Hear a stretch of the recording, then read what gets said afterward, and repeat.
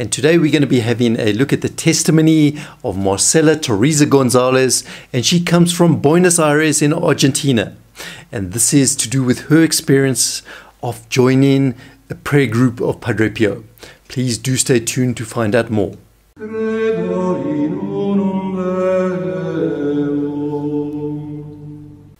Hello friends of Following Padre Pio.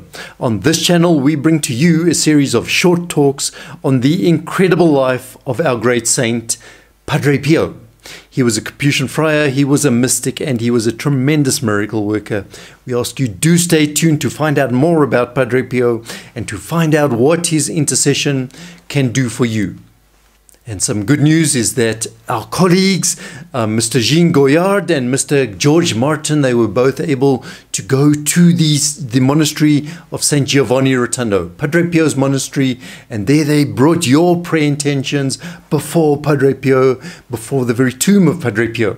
And so, of course, this included all of the members, the protected child of Padre Pio patrons, all of those who've subscribed to our channel, and of course all of those specifically who enrolled their mass prayer intentions during the Advent and the Christmas season. And it's a very special place, and we're hoping to hear more about their trip and their experiences and their impressions of St. Giovanni Rotondo, of the whole monastery and the devotion to Padre Pio today. And so that's a good reason to be part of this Padre Pio apostolate. To be part of it, you can like the video, share the video with your friends and colleagues, and make sure that you are subscribed to our channel.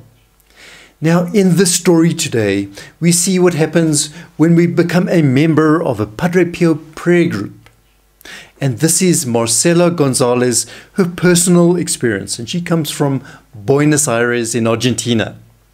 She tells us that she was born in a Christian family, and she was raised in a Christian family. Her parents were baptized in the Catholic Church. However, later they turned to Protestantism, and she became very, very active within this.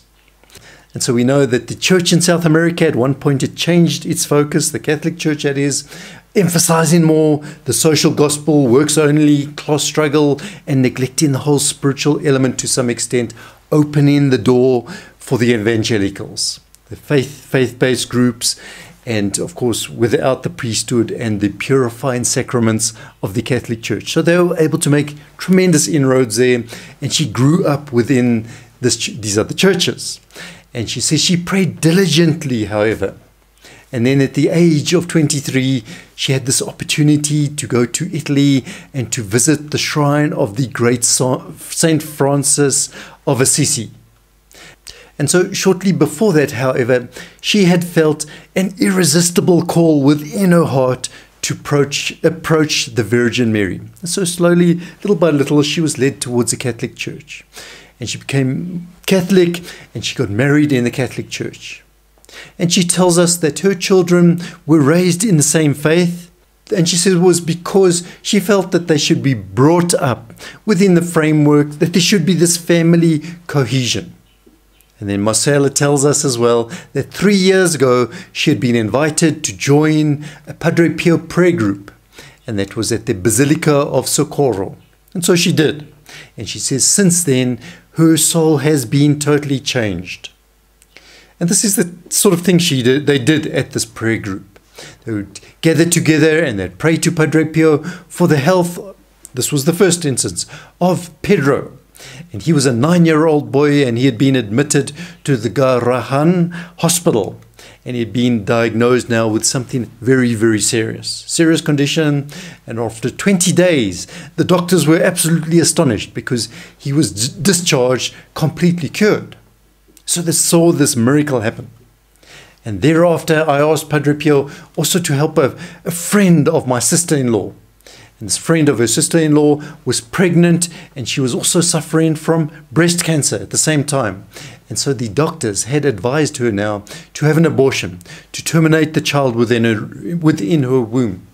But she refused. She's Catholic now. She refused. She couldn't have an abortion. And so as with Pedro, we all prayed for her, prayed together in the prayer group. And then in one day they also invited her to have a special blessing with one of Padre Pio's gloves, and this was in one of the central parishes. Now, we all know within the church we have this practice of relics, the relic of Padre Pio. But we know it comes from the New Testament. And in Acts 19, I'm just quoting from Acts 19, so that even the handkerchiefs and aprons that had touched him, that is St. Peter, they were taken to the sick, and their illnesses were then cured, and the evil spirits left them. And so this practice of relics comes from way, way back, from the apostles' times. And then shortly thereafter, this friend of her sister-in-law, she gave birth to a son. She breastfed the son for 3 months. And thereafter, she went and she sought treatment now for her breast cancer. But she had been completely cured. And so that is a second miracle from their prayer group.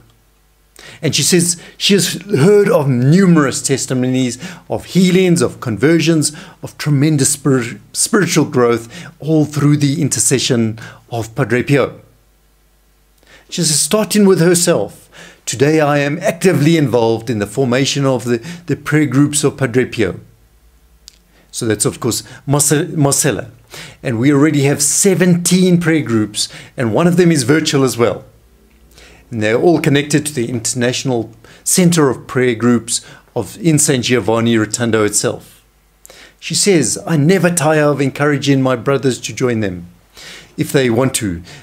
And if they do, then their lives will change forever for the better. And so we've seen in today's talk these miracles of Padre Pio's prayer groups. So perhaps you should pray about it, and if you feel a calling, then join one of these Padre Pio prayer groups in your area, or you could start one in your area too. And if you've enjoyed today's talk, then on the next talk we're going to be looking at the perfume of Padre Pio. What is it? So please do join us for that video so that you don't miss out. And just a quick word of encouragement to join us in our Padre Pio apostolate, and do enroll your Mass prayer intentions, because we have a Mass every Friday dedicated to Padre Pio, and you can just see the video on the end screen, how to enroll your Mass prayer intentions. Please do continue watching. We have some tremendous videos on the end screen.